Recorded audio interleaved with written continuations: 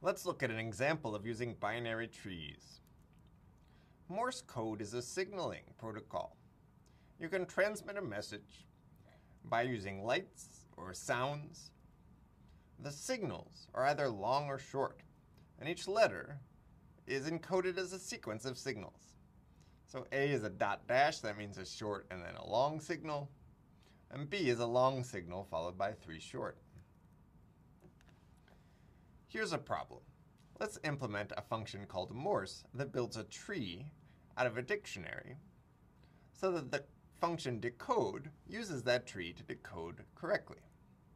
Here's a dictionary of all the different signals for each letter of the alphabet A, B, C, D, E. The decode function takes in a string of signals, something like dash dot dot dot, and then a tree. We haven't built that tree yet. That's our job. What happens is that we create this tree and pass it into decode along with the signal string, and it gives us back the letter, A, B, C, D, or E. Here we've applied decode to 6 different signal strings. So applying it to this one, using our Morse code tree, gives us the letter D. And this is E, and this is C, and if we decode them all, we get decade. Now the way decode works is fixed for us. It says it goes through all the signals in the input. If the signal is dot, it replaces tree with tree.left. If the signal is dash, it replaces it with tree.right, and then returns the entry at the tree that remains. This is a common pattern for traversing a tree. You just have a name for the current tree. Now each branch is a tree as well. And here we're going to the left branch or the right branch depending on the signal. Okay, so now we're going to try to define a function Morse that takes in a dictionary, like A, B, C, D, E here, and returns a tree that allows us to traverse through character by character in the signal until we reach the entry that has the letter encoded by those dots and dashes. So in this file, I have the decode function that we just looked at, the encodings of A, B, C, D, and E, and then the tree class and the binary tree class from lecture. Remember that binary tree inherits from tree. However, it has a different constructor that takes a left branch and a right branch. And it also has the properties left and right, which give the branches at index 0 and 1. The whole point of a binary tree is that it always has exactly 2 branches.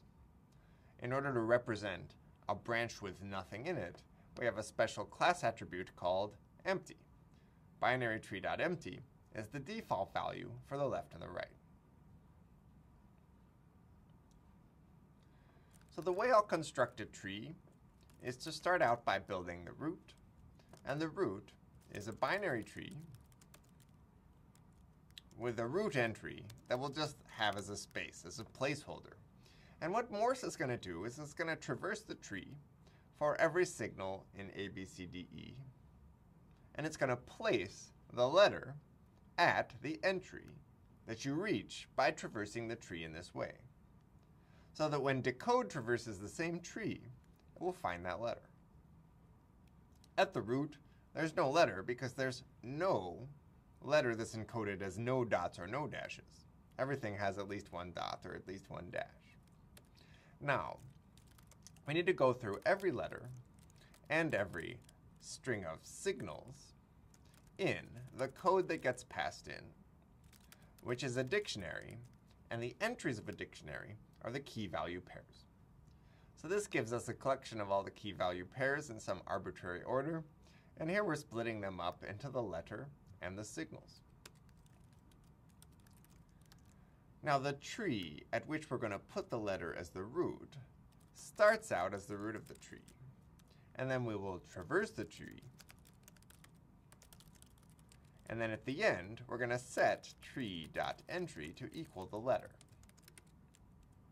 Now what's traversing the tree? Well, it actually looks just like what we did for decode.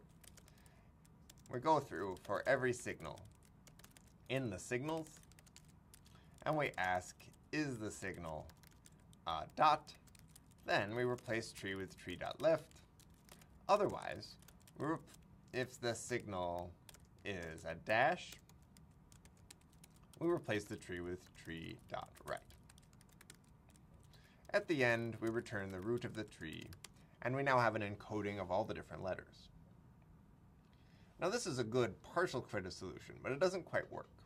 And it doesn't work because the tree that we created at the beginning is the root, which is a binary tree that has empty left and right branches.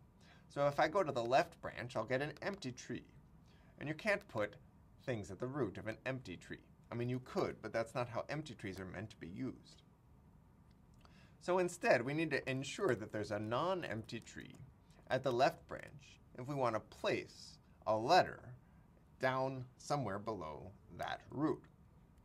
So we're going to call ensure on tree, and with the left branches at index 0, so we'll pass in 0. And here we want to ensure that there's a branch at index 1, and if so, return it. Now ensure isn't something that's built in. We have to define it. So let's try that. Ensure is a function that takes in a tree and an index k.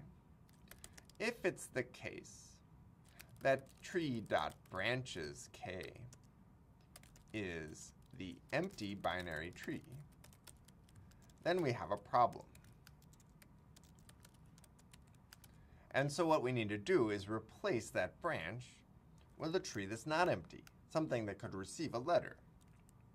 So how about we just write tree.branches k is a new binary tree. This time it's not empty. It contains a space.